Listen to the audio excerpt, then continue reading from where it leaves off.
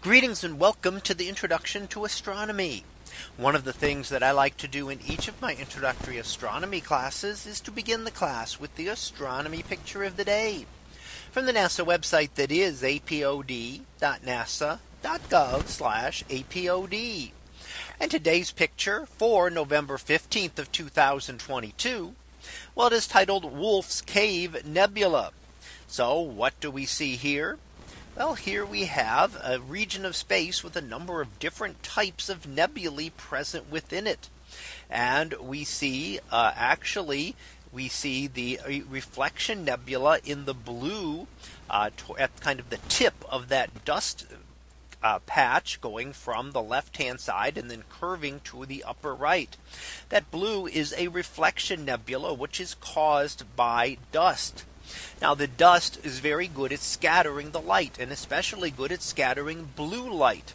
So the blue light is scattered and appears to come from all over the nebula, while the longer wavelength red light is able to pass through the nebula.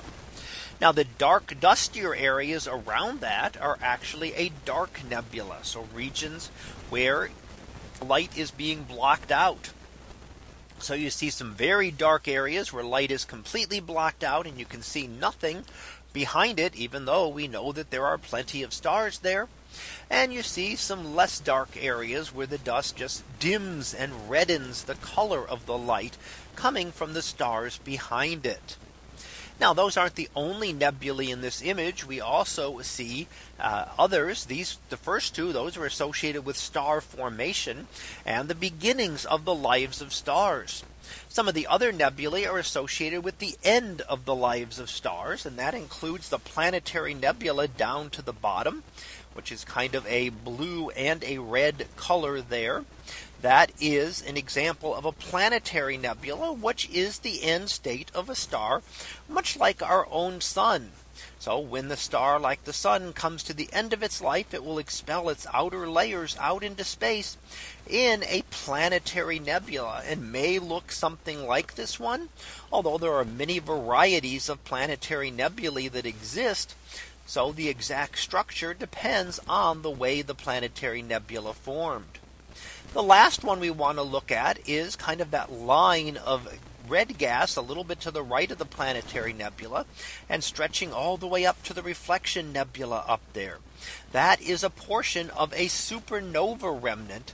So material still expanding out into space from a long ago supernova where a star exploded. And we're still seeing the shock waves of that traveling out through space, and here illuminating other gas and dust in space. Now, the planetary nebula and the supernova remnant are ways that material is pushed back into the interstellar medium after stars have formed. So stars form from that gas and dust, but they also expel material back out to form future generations of stars. And those new generations come from material that has been enriched in heavier elements. So it has a little bit higher percentage of the heavier elements, those things other than hydrogen and helium, than the original material that formed those stars.